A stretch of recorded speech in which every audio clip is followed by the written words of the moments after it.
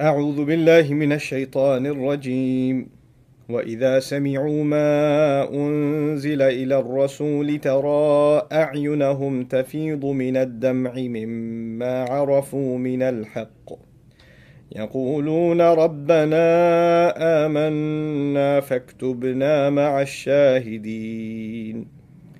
رب اشرح لي صدري ويسر لي أمري واحلل عقدة من لساني يفقهوا قولي فالحمد لله والصلاة والسلام على رسول الله وعلى آله وصحبه أجمعين.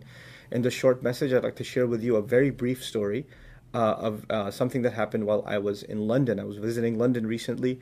I gave a lecture about the Quran, and a young lady came up to me and told me that she's been looking into Islam. She's been watching a lot of my videos and other resources, and she wants to accept it, but she's not sure about it. And I asked her, well, what is keeping you? Why aren't you sure? And she said, I don't know. And I said, well, no, I'd like you to think about it and give me a clear answer. What exactly is holding you back? And she thought about it for a few seconds, and then she told me it's maybe how her parents are going to receive the news, how her friends are going to be shocked, how, it's going to be a lot of change in life, it's going to be hard. And I heard all of those things, and I told her, it's all, in fact, going to be hard, and it's not going to be easy, and all of those are legitimate concerns. Your parents are probably going to really not take this well. Your friends are probably going to be pretty shocked. You're also probably going to feel very, very isolated, and life is going to change, in the beginning at least, not for the better, but for the worse in many, many ways. This is all true, and these are all legitimate concerns. But I told her, just one thing I can offer you. The peace that you are going to feel in your heart, the tranquility that you are going to experience, that you have never, ever experienced ever before. All of our relationships that exist with other people on the one end, and the first time you build a real bond with the one who created you and the one who's been taking care of you more than anyone else all along, you actually directly connect yourself to him. The peace you will experience, let me tell you, all the price you're going to pay is worth it. And as I said that to her, she started tearing. She just started crying. And I asked her, you know why you're crying? And she says, no, I don't know why I'm crying. And I said, because you're saying you're not sure about Islam, but you've actually already accepted it. Islam's actually accepted in a person's heart. And when the heart accepts Islam, the tears come out. They just come out. You can't even help it. She starts crying even more. And I said, when you cry, you remind me of something Allah said in the Quran. And I recited this ayah to her. وَإِذَا سَمِعُوا مَا أُنزِلَ إِلَى الرَّسُولِ. When the time came that they heard what was revealed to the messenger, تَرَى أَعْيُنَهُمْ تَفِيضُ مِنَ الدَّمْعِ. You're going to see their eyes overflow with tears. مِمَّا عَرَفُوا مِنَ الْحَقِّ. As a result of what they recognize out of the truth.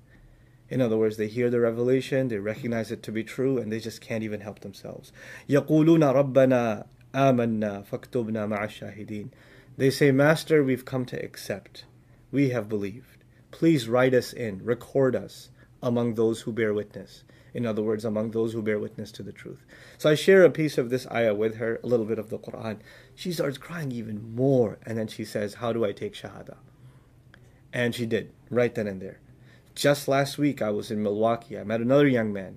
He told me, he works at a bar, and he's been, in his free time, he's been watching Quran videos, and he's been watching a lot of my stuff, and, his friend became Muslim, and he's been thinking about it, but he's not sure, and I sat him down too, and I said, well, you're already praying 5 times a day, because he was. You're already attending the prayers. You're already reciting the Quran. He already knew how to say the Shahada. He had memorized it already. But he just wanted a little bit of an encouragement to, just come in. But that moment when you take the Shahada, for those of you that have, the kind of peace you felt. You can't even describe it to anybody else. It is something that joy is something like a secret between you and Allah. But from that point on, challenges come, But whether they come from family, or they come from friends, or they come from the job, or they come from your social circle, they will come. They might be, emotional in nature. They might even be financial in nature. There might be some serious challenges that come your way. But that is Allah's way of testing whether or not this statement, this declaration you made is worth it to you. What are you willing to pay for it? What are you willing to suffer to hold on to this, because He wants to know the value of those words to you. These aren't just words you say and walk away. These are words you say and you prove their worth to Allah. And then when you can go through a little bit of that test, you will see Allah open the doors of tranquility and ease and peace in your heart like you never, ever, ever imagined before. أَحَسِبَ النَّاسَ أَن يُتْرَكُوا أَن يَقُولُوا آمَنَّا وَهُمْ لَا يُفْتَنُونَ. In Surah Al-Ankabut, the 29th surah, Allah says, did people assume that they're going to just accept the faith and they're not going to be put to serious test? Yuftanun, the word used for did they assume they're not going to be tested? So the Arabic word for tested, actually, the one chosen in Arabic is for when gold is put under high temperatures so that its impurities come out. It's like Allah is comparing you to gold. In other words, Allah is saying you're valuable. And when gold is refined, you can't just scrub it and wash it. You have to put it under intense heat because it's a valuable metal. It's so dense that its impurities are so deeply embedded inside it. It takes time and a lot of heat to get it out. So when you're in the hot seat, when you're going through a tough time because of your Islam, it is because Allah considers you gold. And these tough times are going to refine you and purify you and make you a better believer than you ever imagined. So this is part of the journey to Allah.